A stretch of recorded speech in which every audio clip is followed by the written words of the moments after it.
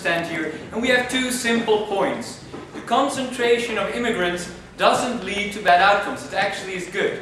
And their plan doesn't tackle the problems of integration. And second, you limit the freedom of individuals, which is bad on practical grounds, because they know better than the state what is good for them. And second, even if it wouldn't be, then we don't think that the state could determine what the goals are of the individuals, because they're autonomous. First, a couple of points of rebuttal. The only analysis that they gave why the state knows better than the individual is that the individuals, the immigrants, don't have the information about job chance, etc. Well, there's a very simple solution to that. Present them the information on a piece of paper, ladies and gentlemen. Second, Daniel talked about economic chance, that we should equalize them. We don't believe you're equalizing that with it, but suppose we would, then he is supposing that the immigrants actually want economic equality. And for instance, that perhaps it's so that they actually prefer cultural goods over the economic goods. And then the state is imposing one way of measuring utility above the ones that the immigrants themselves want. And then the most important thing is that for their side is the contact hypothesis. They have some idea that if you spread people, they will come, they will talk to their neighbor, and they will integrate. This is simply false. And also with schools. Yes, if you mix children of a low income with other children, then all schools will be average. But what is not true is that the low income child will perform better in the other schools. It's just that you're mixing the badly performing child. It's often better even to put them together in a school because they have the same needs, so you can cater to their needs more effectively. So why are the problems of integration not solved? First, one problem is the fear of other cultures of the majority of the people. And this isn't solved in this way, because those people have an irrational fear of people who have headscarves, for instance. And if you are spreading the problem, people actually will feel more threatened, not less. In particular, if you brand them as problems, I mean, you won't say they're a problem, but why would you spread people if you don't think it's a problem to put them together? Second, the contact hypothesis. Why is it false? Well, because it's not true that people will interact in a meaningful way with each other. It's not that if you put a Muslim into Christians, they will convert to Christianity. Perhaps they will say hello to their neighbors, but they will not become meaningfully different. It's not that a cleaning lady, if she lives in neighborhood A, if she moves to neighborhood B, she will become like a manager or something. That's simply not true. Second, they will actually seclude to their houses. Why? They already admitted that they are risk averse. We agree. And they want to feel safe. So, if you are risk averse and you want to feel safe, are you going to mix with your neighbors, which apparently you don't feel safe with, or are you going to stay at home? Or go to your friends and family who are of your same culture? We think that will happen. In particular because these people will feel a grudge against the community which forced them not to live where they wanted. So that's an extra incentive for them to not interact with their community. So, and the other one is the feeling of rejection of those immigrants. Why is that important? Well, if you feel rejected, you'll want to take revenge. You don't want me, well, I don't want you. I will destroy, I will do vandalism, or I will steal. Or, if you don't value me, why would I pursue education? Because you won't hire me anyways. Many migrants say, I don't go to school because they won't hire me anyways. And you don't take this problem away because they feel more stigmatized, because they feel you're treating them as a problem. Finally, very important part is socioeconomic class.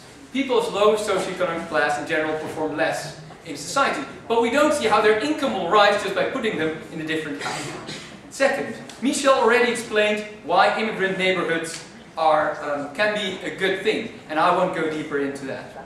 So, second point, freedom. If it would be really that good for the immigrants, why don't they spread themselves? So that's the first principle of freedom. If the immigrants would know, and we can provide them the information, you will earn more if you live there, why don't they go there? Well, we think that the reason that they don't go there is actually that it's not better for them. One, it might not be true that they perform better economically. Second, people may prefer social goods and cultural goods more than their economic goods. They might value to live with people who look like them, where people won't look strange at you when you walk with a headscarf, to be together with your family, that you don't have to travel that much. We think that's perfectly legitimate to do so. So they can make that decision better than the state. Why? Well, I mean, I'm an economist. I know it's very difficult to prove that someone is irrational. It's very hard to prove that their preferences are not rational. In order to do that, you need lots of information on the preference of the individual. And they don't have that information. Their claim is based on their assumption that apparently immigrants value economic goods more than other goods. And we think that's simply a claim they cannot substantiate. Sir. So there are two things. Either the state is forcing them to go somewhere else, which actually might give them perhaps more income, but less total utility. And we think that's a bad thing because that's what we care about. If I don't care about income, why do you want to raise my income? Yes, ma'am.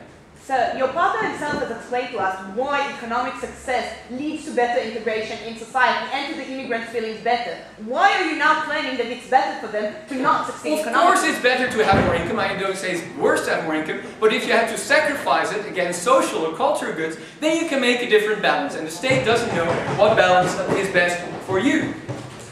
So, last part about freedom, because there's another reason that we value freedom, and that is autonomy. Even if it's about this. There is no single objective measure to say this is better than that. If you want to say this is better for the individual than something else, you need some measure.